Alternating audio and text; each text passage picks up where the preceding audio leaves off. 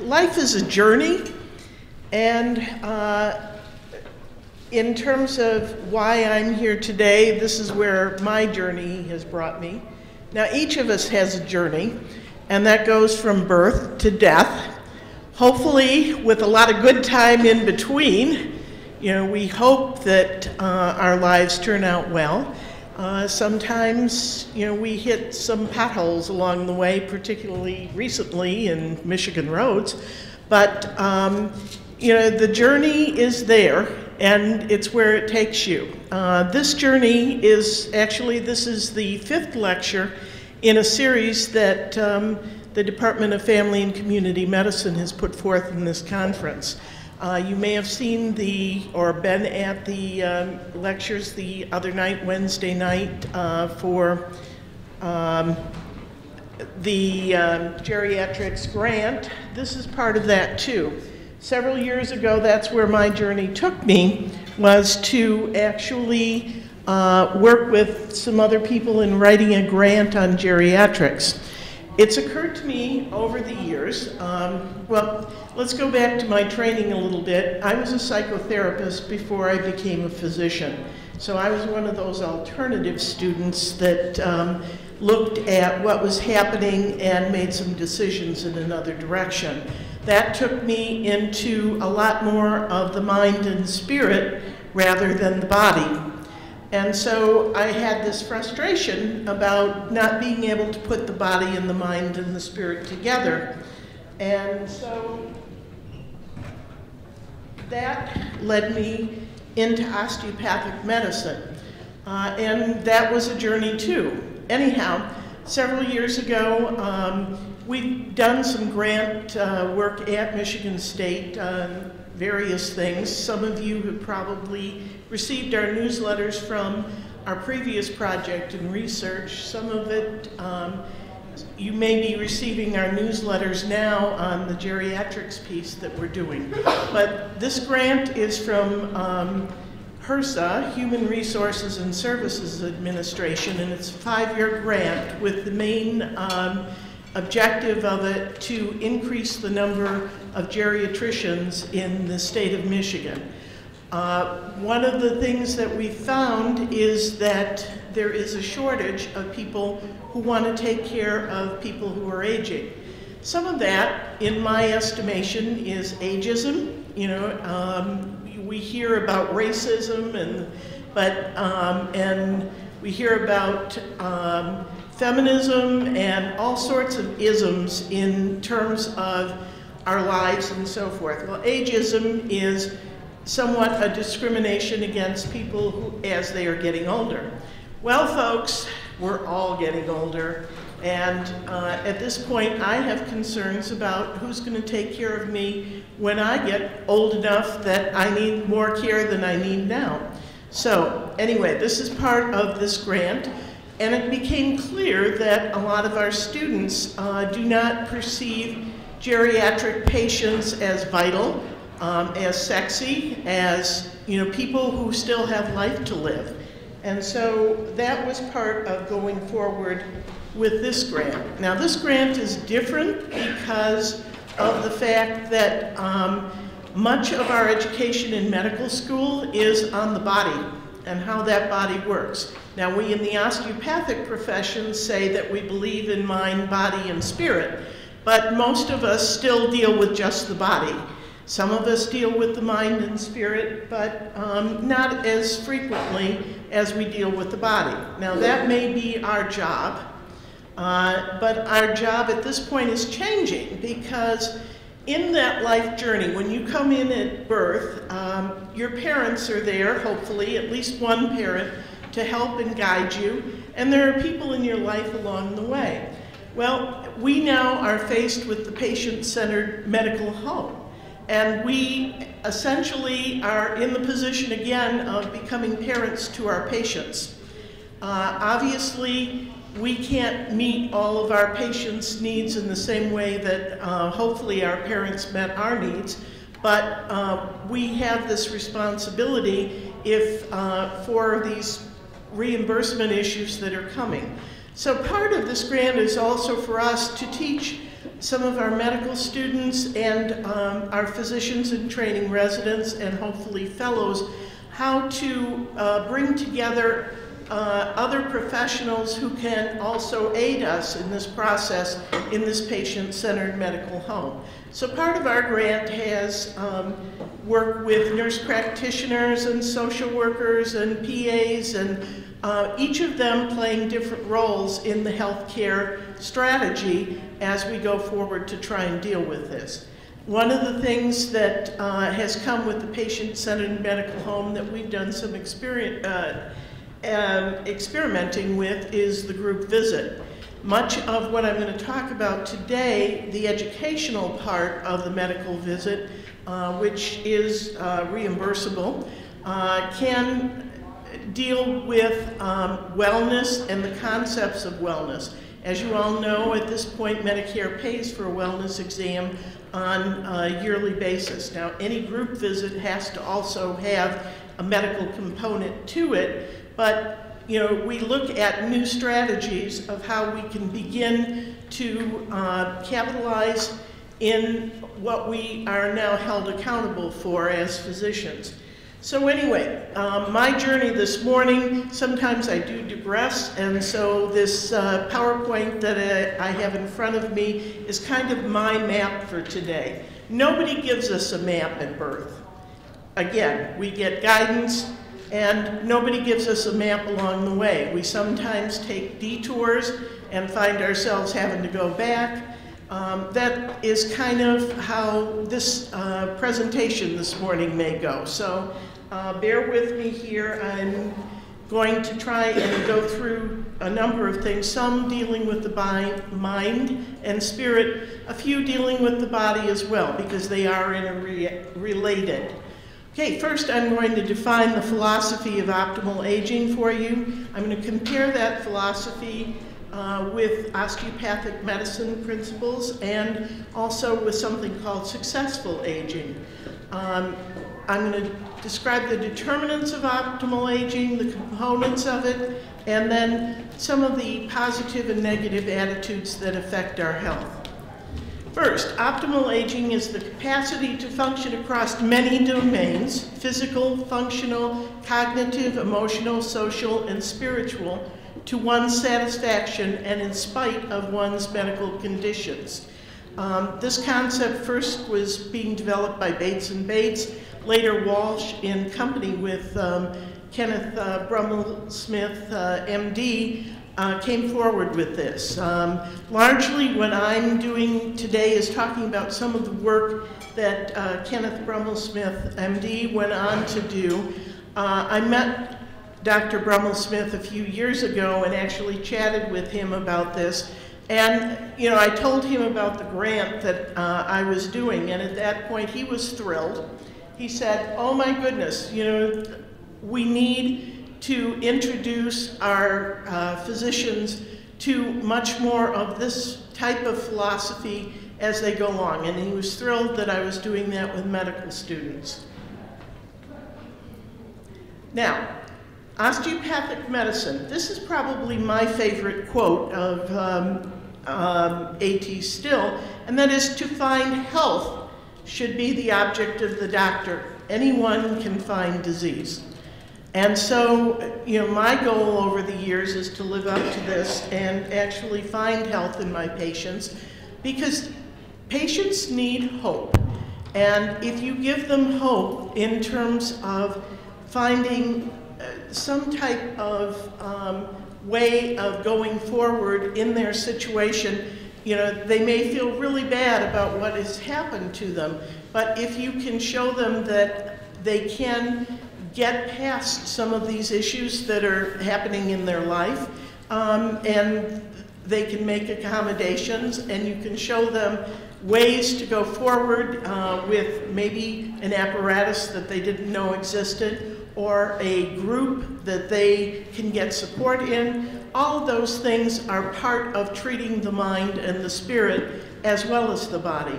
In the principles of osteopathic medicine views the human being as a unit of body, spirit, and mind. Now, each of you has heard that and integrates it into your lifestyle as best you can. The key points are structure and function, are interrelated or integrated. Now this comes from multiple authors, and I did actually a paper when I was a health policy fellow on the distinctiveness of osteopathic medicine and whether it's still there. Now it looked to me when I was trying to write this grant, which optimal aging is the actual meat of the grant, and all of the both medical units and modules that we are developing, all of them have a space on the side in the curriculum for the optimal aging piece that this satisfies, so that we try all through our development of the physical medicine modules as well as the mind and spirit modules to go forward with the thought that body, spirit, and mind need to be treated integrally in working with our patients, but we also need to keep reinforcing that to our medical students and to our residents, to our fellows, and as I look around, some of our physicians could use a refresher course in mind and spirit as well. Now, the human being has self-regulatory mechanisms and is able to defend and heal itself. That is the part sometimes where mind and spirit comes in the most handy, and that is that you can treat the body, but if this spirit and mind is wounded by the things that have incurred to their body, something has to take place that takes them forward to going and making a decision in terms of life and death. Because clearly, we all know that we have encountered patients that have, serious disease, but somehow they have some hope. They want to make it to their daughter's wedding. They want to make it to their grandson's graduation. There are things in their life that they have hope about, things in their life that they want to do before they're willing to just lay down and die. And so, those are the kinds of things that enter into both optimal aging and into osteopathic medicine. When the normal homeostasis of the human being is altered, then this becomes susceptible to disease, and treatment must occur. We all know also that over the years there are patients who have extreme worry that things have happened to them, things that they can't seem to get past. Then, that affects their immune system. We know that the immune system protects us. We know that going forward, that people who just don't have that feeling of wanting to live, wanting to go forward, are much more susceptible to having other things happen to them. Now, successful aging, I have a little difficulty with.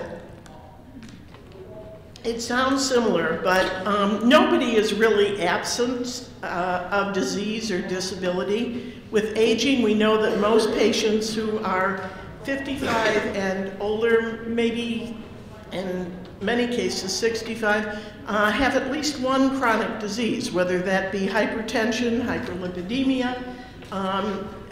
One of those things is usually present somehow, so they're really not absent of disease. They may have a high cognitive and physical functioning level, and they may be actively engaged with life. But successful aging doesn't take into some of these other considerations. If you go back to optimal aging, it deals with in spite of one's medical condition. And so I think it goes a little bit forward. Now, optimal aging and osteopathic medicine seemed very compatible to me. And that was part of the reason I went forward with this as the central theme of this grant process. In optimal aging, one of the other things I want to say is that much of what I'm going to present today is actually evidence-based. There are a lot of studies. Sometimes I will put the study on this whole thing on the PowerPoint to remind me. But at the end, I actually have referenced the two articles by Ken Brummel-Smith that deal with a lot of this, and there's a lot of this information in that. And so that is what I used in my grant to go forward. Anyway, optimal aging takes into consideration function.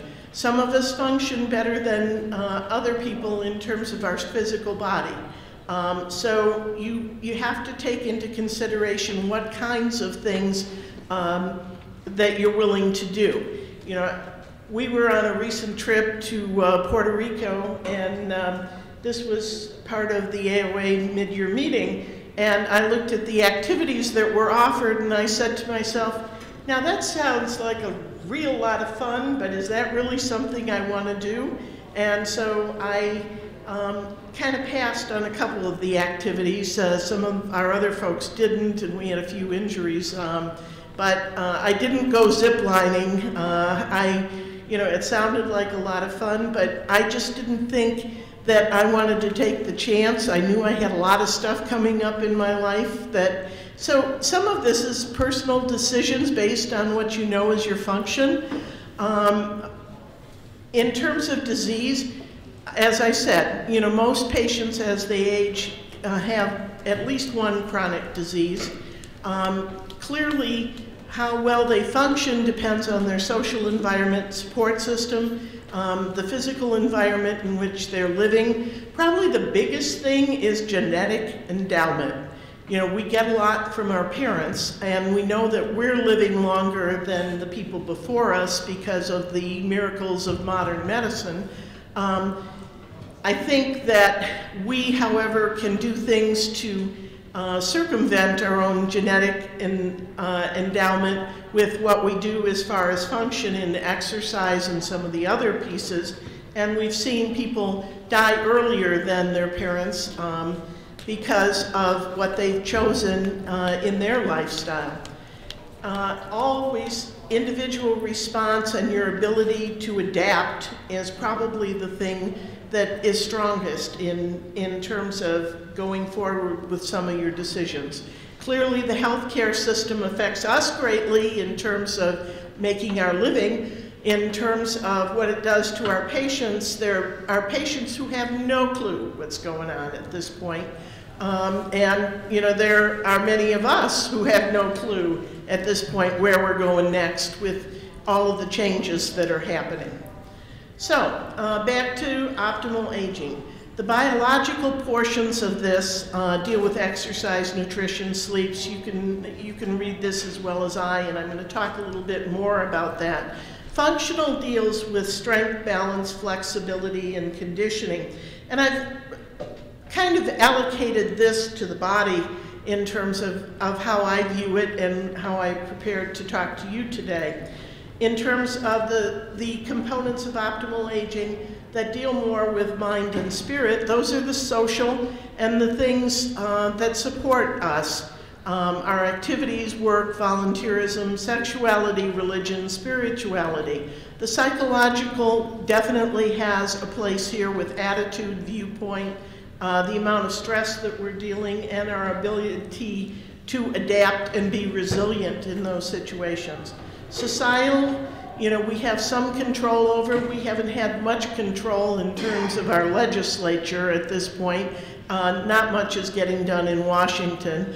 And so when you look at that, we're all affected by what actually is out there. I do want to share with you that part of our grant process has been to work with the Office of Aging Services with the Governor's Office. And so I actually have been a bit of an advisor to them on some of these issues. They are thrilled with the fact that we are doing this grant work, and they're very excited about the possibility that medical students are learning about geriatrics and may come to appreciate geriatric patients more.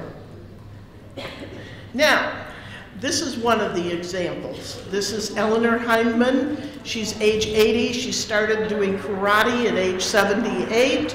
She says it makes her mentally sharp. She got a gold medal, and she's a purple belt in karate. Our aging population, at this point, we know that the baby boomers are aging, and many of you in this room fit that category. There are 13% of our population that is currently above 65, and the group that is above 85 is the fastest growing segment of the population. There are more 85-year-olds alive today than ever before in the history of man. Florida has the largest percentage of older persons. California has the greatest number. Michigan is 8th. We also, at this point, know that many of the Michigan folks that have gone off to retire in Florida, California, Texas, North Carolina, many of them are coming back. Often their partner has died. They're coming back to be with their children. And so we have a growing population in Michigan of folks that are definitely. There's a fire alarm going off out there. Nobody's evacuating right now. I'm going to keep an eye on it. Everybody seems to be calm. Like it might just be a drill, but I will stand right outside the door and let us know. Okay, this is one of those diversions on the map. So we'll see where this one goes. So you may not get to hear all of this. We'll see. Anyway, we know there's an increasing percentage of older persons happening all over the world. We're expected to see this peak by 2050.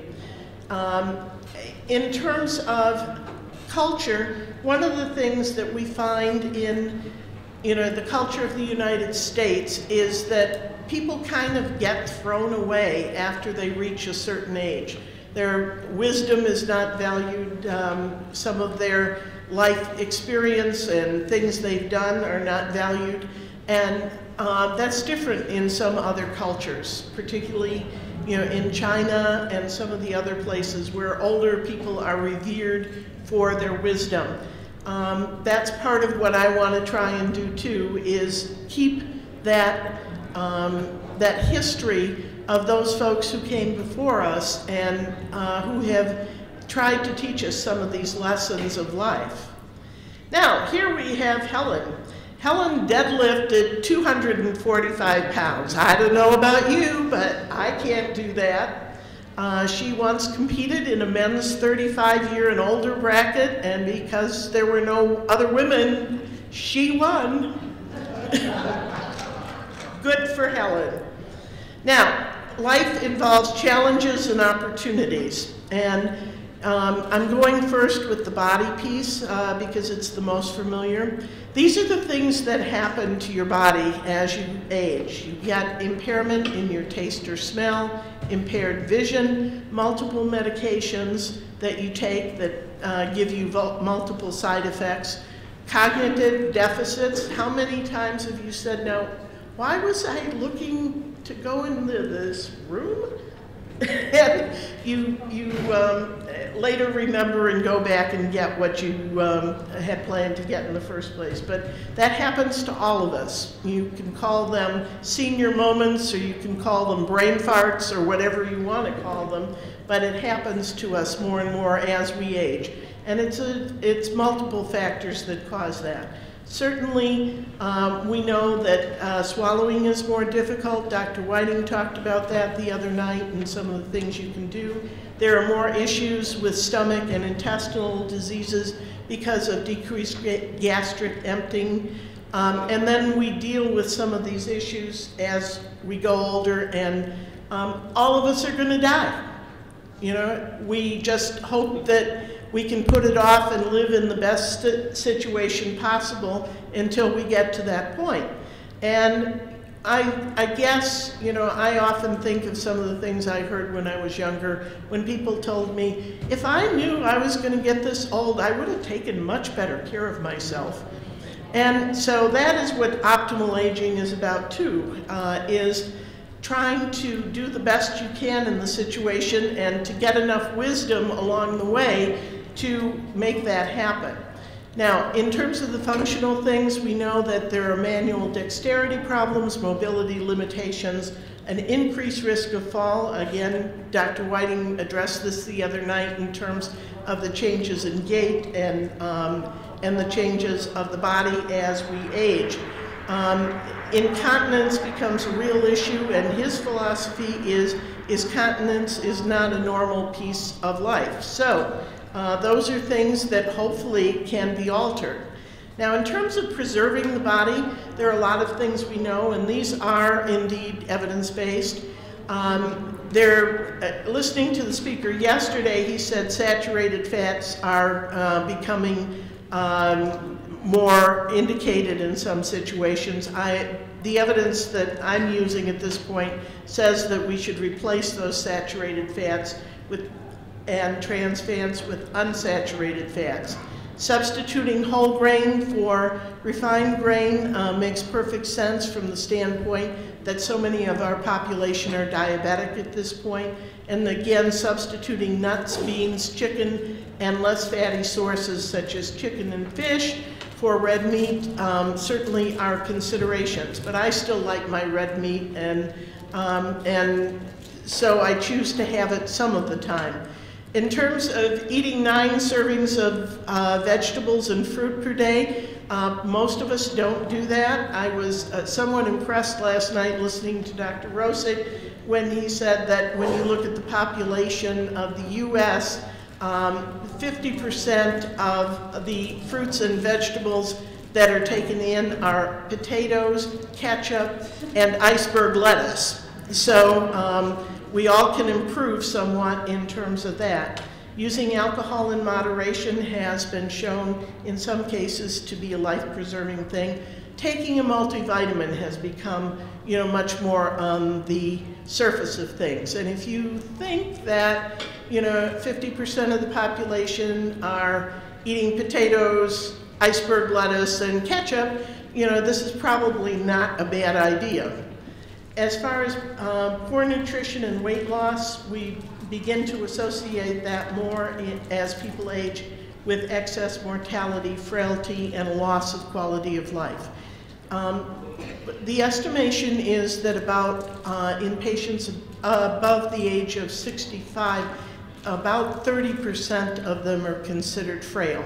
They obviously need different treatment, but that says that 70% are not frail, and those are places we can make a difference, and we can make somewhat of a difference in the frail depending on what we do. Again, we know that nutritional interventions play a major role in disease management and have been shown to limit the progress of disease by eating nutritiously, doing some of the other things in life that make a difference, but good food is one of the big things to try and prevent further decrease in weight loss during experiences with disease. That's a common happening. We know also that dietary interventions can make a difference in terms of macular degeneration, stroke, heart attacks, lipid abnormalities, and many other of the diseases that begin to affect us as we age. Exercise is the single most important health-promoting activity a person can engage in. I'm saying that slowly because it's one of the things that a lot of us don't get to. I personally have tried to make a commitment, and I did my exercises before I came here this morning, so I want to try and be an example. But some is better than none. The recommendation is for 30 minutes once a day. Sometimes I get that in, sometimes I don't, sometimes I do more. But if you can encourage your patients to do something, something is better than nothing. Again, maintaining a healthy body weight is certainly important. Sleep is one of those things that is really important because of the hormonal changes that occur in our body when we don't get enough sleep. And I can attest to the fact that there are some mornings that I've been up late at night or I'm headed to that 7 a.m. meeting, and it just really is difficult. So I try and do that with sleep much more than I used to. As far as alcohol, we go back and forth on this, whether it's healthy or unhealthy. There's been a new study that came out, I haven't read it, saying that any alcohol is detrimental. But as you know, the study of the week gets publicized in the media, and unless you really go back and read, you know, what they studied, how many people were in the study, you really don't know. We do know, however, that tobacco is the single most important disease-causing substance to avoid. And I work with my patients on this all the time. You know, sometimes I'm successful, sometimes I'm not. You know, with some of my male patients, I share a personal story, and you know, some of you may have heard this, some of you may not. When I met my husband and we were dating, he was smoking 3 packs of cigarettes a day. And he always had a cigarette in his hand. And I really liked him, but the smoking bothered me, and I let him know, and I told him, you know, it really isn't good for your health to smoke. And he said, well, you gotta die of something.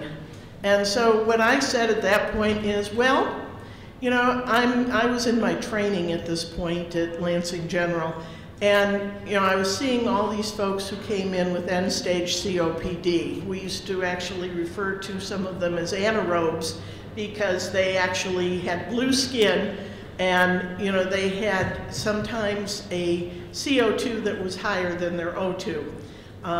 And sometimes they were on a vent for a while, and many of them, you know, were essentially unable to carry out life in much way other than roll their oxygen tank, and some of them still smoked while outside while they were trying to be in the hospital and get better. So anyway, I said, well, you know, not everybody gets lung cancer, and that's, you know, that happens pretty quickly, and you die quickly, but pretty much everybody gets COPD.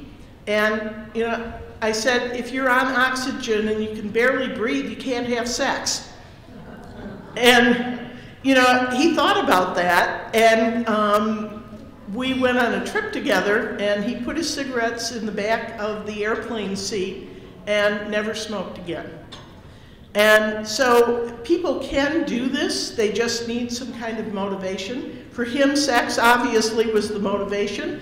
It's not the same for everybody else, but you know, if you can find something to talk with your patients about that, you know, you give them enough information, sometimes you can make a difference.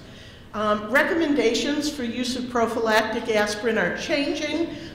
In the new Beers criteria for the elderly, it is not appropriate in some cases that aspirin be given, so not everybody should be on aspirin because of the increased risk of bleeding that can occur in elderly as a result of falls and other situations, and in relationship to their other medications. Clearly, it's still indicated in those that have suffered an MI or may have clear indications that they will at some point. Avoiding or reducing stress. Now, this is an easy one, folks. You know, all of us are under stress. You know, it's everywhere. If you listen to the news, I guarantee you by the end of it, you'll be in stress. If you read what you're expected to do by October 1 with having an electronic medical record, at least we got the reprieve from ICD-10 for a while, but all of us have to figure out in our life how we can reduce stress, because I have no patients that come into the office that don't tell me that they have stress of one sort or another. So, the things that we know can make a difference, exercise being the first one. Certainly meditation, breathing exercises, Tai Chi, those are the non-medication kinds of things that we need to think about both for ourselves and for our patients, because stress isn't going to go away, and it's not ever going to be easy. I was being facetious before. Avoiding or reducing depression. Now, when I was a psychotherapist, you know, somebody, and I can't remember where this came from, but it's something I've always remembered. Depression is anger that you turn inward.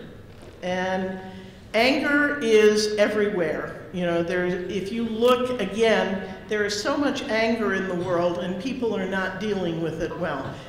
Many people at this point, rather than be angry, bring that inside and then they become depressed because they feel like they can't do anything about their anger. So part of what depression, if you think of it as anger, what you can try and engender in your patients is to actually express that anger in some form that is positive, whether it be going to a group, talking with other people, just sitting down and screaming in their own house with the windows closed and the door closed and hitting a pillow. All of those things, exercising, all of those things make a difference. And we know that exercise for sure can improve depression. We see much different levels of hormones, the hormones that again affect the immune system in relationship to depression. Now, again, preserving the body, do some exercise for 30 minutes a day, never use an elevator or escalator when stairs are available, walk or bike on errands that would take less than 10 minutes, don't use remote control devices, use manual devices when you can. These are recommendations from Dr. Brummelsmith. In terms of improving balance, some of these are kind of interesting. Engage in exercise that requires balance. Tai Chi is one of those things. Dancing, I have patients who do square dancing, some like to do ballroom dancing, and believe me, as somebody who is occasionally trying to learn to dance, it does take balance, and it is something that can improve that. If you're working and standing somewhere, this is a new one and I hadn't thought about it, but just stand in tandem, put one foot in front of the other and see if you can balance. Some days it's easier than others. Try heel to toe walking for short distances, and again, stand up and sit down on chairs using one leg so that you indeed try and increase your quad strength. Those are some of the things that we see that go quickly. Stairs is another interesting situation. Climbing stairs will also do that in relationship to your quads and your hamstrings. So the better you can maintain that leg strength. Now these, again, you can use small weights or you can use the can of vegetables or whatever can, and you can use that as a weight. You can do the standing to sitting exercises while watching TV, up and down. And again, Health Club is a thing that some people can do financially and some people can't. But most people have cans of something in their cupboard, and you can also put these in plastic bags and use them as weights for your feet. In terms of the challenges of mind and spirit, some of these are a little harder. Again, depression, dementia, bereavement, substance abuse, pre-death concerns. Obviously, there are lots of reasons to be depressed in life, and so, telling people to snap out of it isn't going to work. You can ask them to exercise. You can ask them to get with other people in a group, and sometimes talking about your situation makes it better. There are medications that can be used, but again, in the people who are above a certain age, they start to act differently.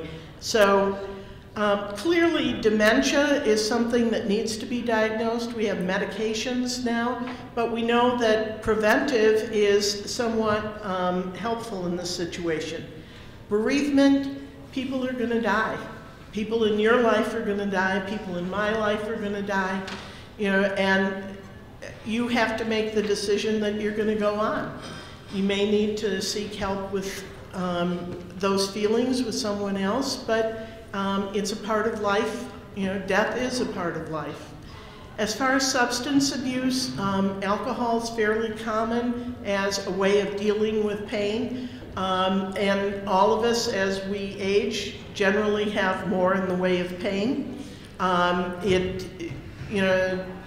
We know that acetaminophen, as Dr. Pascucci said, is now considered the main treatment for osteoarthritis.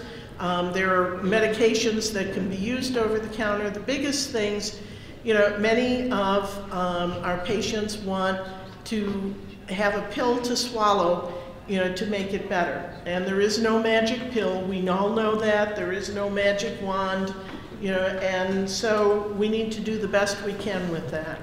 Dealing with death is something that we all have to do, and we have to figure out, how we want to do that and under what circumstances. In the social situation, as you get older, many of the people that you used to know either moved away because of retirement, and as you retire, you can become more isolated. If there are moves away from home, these are stressors. Again, some of my medical education back a long time ago told me that if you move somebody 4 times, they die.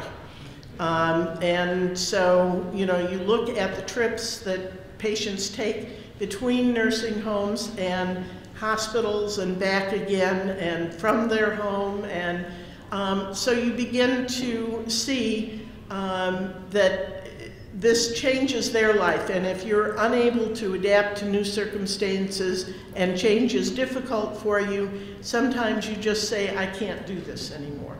So it's important to try and have an attitude about whatever your situation is. Fear becomes a greater thing, particularly in inner city areas and during these tough economic times, where there's less money to go around. And that's generally true in retirement, that you thought you saved more than you did, and you find that life is changed and you can't do the same things that you did before. Poverty, I doubt that anybody in this room is going to experience true poverty, but certainly many of our patients do, and it's a difficult thing to deal with. In the opportunity I've had with the offices of services for the aging, they actually have developed networks of community resources that you can access, and those are available if you check on their website, which is, I haven't got it on here, but it is one of the .gov sites, and if you go to the michigan.gov, they are there, and they have information numbers that you can call or that you can have your patients call. Certainly the societal issues, lack of resources, increasing chronic disease, poor self-management training. Again, some of the things that are here are things that you can use in a group situation and train your parents or patients. You do not have to do it yourself, but you need to at least be aware of it and communicate it to your team of professionals in your office so that some of these things can be accessed for your patients. One of the things that's new on the scene, at least for us, is care managers. And the care managers who have been helping us in the clinic have been very helpful in sorting out what kind of community resources might be available to help some of the people who have more needs. Okay, back to promotion of cognitive health for the body and the mind. Take a multivitamin, engage in mentally stimulating activities, remain socially engaged, exercise has been shown for both the body and mind to make a difference, even if it's just a little a day. Again, reduce stress, relaxation exercises, yoga, tai chi, meditation, and again, avoid or reduce depression and get adequate sleep. In terms of preserving the mind and the spirit, we know that a positive attitude towards life improves health. We know that in people that remain positive about their lives, despite whatever seems to be happening, that they develop fewer risk factors, they have fewer negative events, and they actually recover faster from difficulties that they may have. A specific philosophy is presented by Wood in his article in 2010, where he found that feeling gratitude or appreciation for things in your life have made a significant difference. It is associated positively to well-being, to positive emotional function, positive social functioning, less anger and hostility in the life, less depression, and a higher success in life activities. It's easy to be negative. If you listen to many of the conversations in situations when you talk with other physicians, we have a lot to feel negative about, but we have a lot to feel positive about. So if you take the path that says, I'm going to try and be as positive as I can in my life about whatever is happening, that makes a difference for you. It goes to increased longevity, reduced morbidity, increased cognitive flexibility, improved memory. It also improves decision-making, creativity and innovation problem solving, improved job performance and achievement, improved clinical problem solving. Now, preserving the spirit. The one thing I was sitting back there thinking that I had left out this, but probably the number one thing is hope. You know, hope has to do with all of these things, but each of us needs to have a certain amount of self-esteem, to feel like we've accomplished something in our lives, to feel like we've done something for others. And if you have personal goals for your future, you know, many people look to their time of retirement as, oh, this is going to be so wonderful when I retire. Well, life changes. You know, what you thought retirement was going to be when you were 30 or 40 and looking forward to it, you know, has now changed because of lots of circumstances.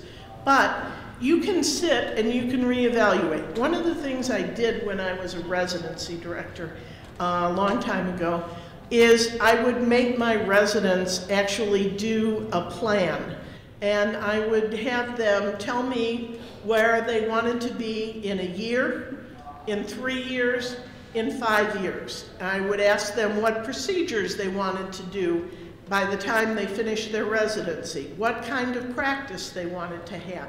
And so we then developed a learning plan based on that, that decision. I actually told them, have a fantasy. Tell me what you want your life to be like.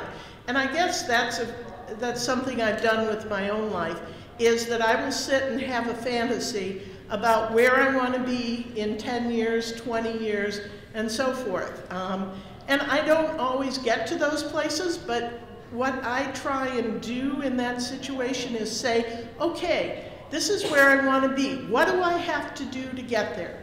What kind of training do I need? What kind of thought process do I need? What kind of plan do I have? And this works at any age, so that if you sit down and have a fantasy and say, okay, I think I'm going to live for a long time. What do I want to be doing at this point in my life? And you put down on a piece of paper what steps it takes to get there, what things that you have to do, and then you keep that and you look at it periodically and you decide if you're on that road or if you've diverged, and maybe you need to alter it a little bit and rethink it. But if you have a plan, you may have some sense of where you want to go. It's sort of like a map, but You know, none of us gets that for ourselves, so we have to figure out how to develop it. Probably a belief in something larger than self. I find that people as they age who say they don't believe in God actually find more of that as they age and realize that they want to believe that there's something after life. Now, I don't necessarily talk religion to my patients, but many people believe in the universe, many people believe in humanity. There needs to be something out of yourself bigger than you that folds into a sense of belief about what it is that may happen to you in the future. Again, the ability to adapt to new and changing circumstances is probably one of the most important things. You know, it is hard to change. It's hard to accept new things, but the more you can talk to yourself and tell yourself that this too will pass and there is a way of getting through this, the stronger you become in going forward. A belief that you are important to others and the world. We all want to leave some kind of legacy, whether it be to our grandchildren, our children, to people that are important to us, to our husbands, significant others, etc. And so think about that and decide what it is that you want to do. Seeking happiness and joy for oneself and others. This is probably, again, a very important thing because God knows there is so much sadness that we can feel. And if we only feel sadness, that really affects us in terms of how we are willing to go forward. So we need to look at what little things we can do for ourselves to create happiness and joy, and what things we may be able to do for others. Those give you a more positive spiritual orientation. Desire to live one's life to the fullest.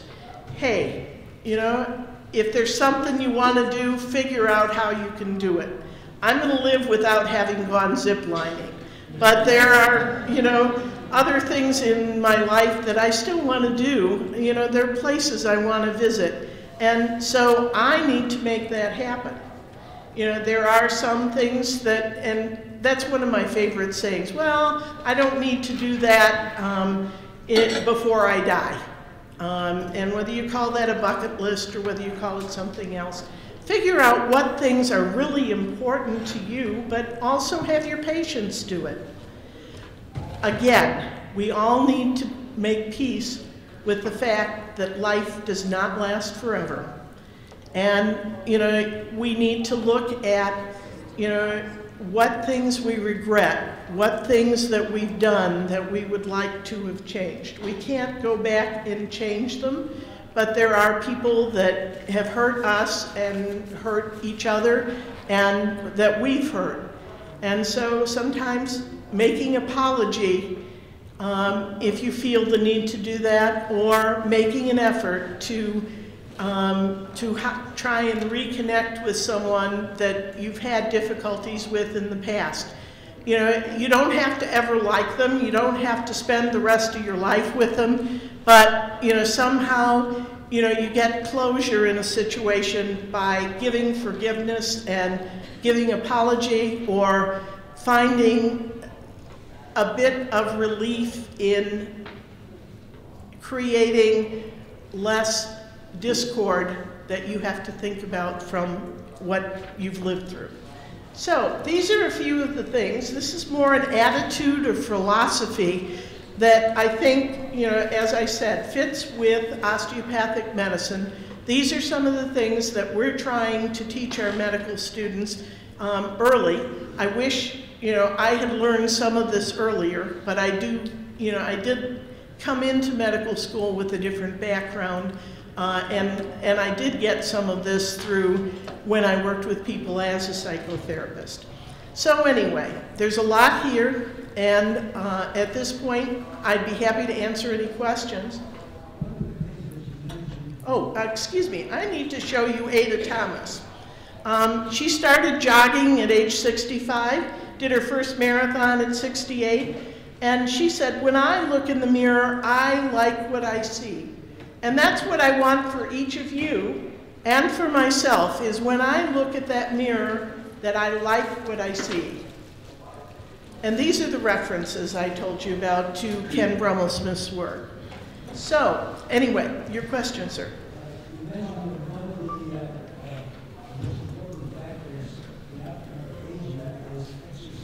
Right.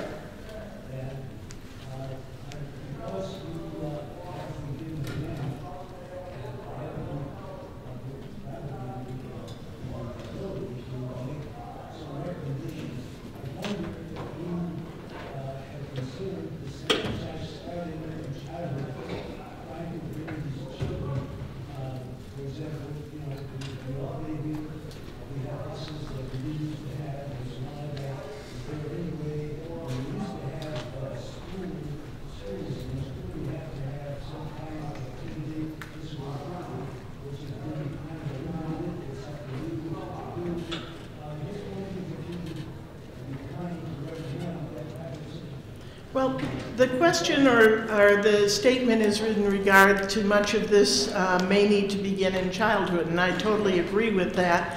Optimum aging doesn't begin as at 55 or 65. Some of these concepts definitely apply to our younger generation. Unfortunately, in the school situation, some of it is money driven, and there are not the kinds of programs there were. Back in the 60s, we had the Kennedy initiatives that wanted everybody to have exercise programs, and that actually came into the schools. Now, I will say that not everyone who is a parent supports the athletic kinds of events or the physical education kinds of events. And so there are a lot of things that that actually affect that. If you listen to some of our folks who work on pediatric obesity and so forth, they are trying to get some of those things changed. And whether that'll happen or not, you know, some of it is financially driven, some of it is personally driven. But yes, I think we should encourage all of our young patients to actually get started on an exercise program too. Because if you don't use it, you do lose it. Yes? Carol, just comments, two of them. One is that before bucket list became, talked about, talking with patients about plans for the future, where they're going, and to try to make up lists of what they'd like to do, gives them more purpose of life. I have a patient both diagnosed with ovarian cancer stage 4 at the same time. One with no purpose of life was 4 months, the other 4.5 years. It's the will to keep going, the desire to make a huge difference. The second one is suicide, really common in this age group. And what I have been doing was sending the patient with cancer on the oncologist, radiologist, radiation therapy, and had lost touch with them. And the more I lost touch, the higher my suicide rate went up. It's really important to continue to see these people, to nurture them mentally during this hard, difficult time. Absolutely. All of those things are important, and thank you for sharing those. Any other comments people want to make or questions? If not, thank you very much for your kind attention.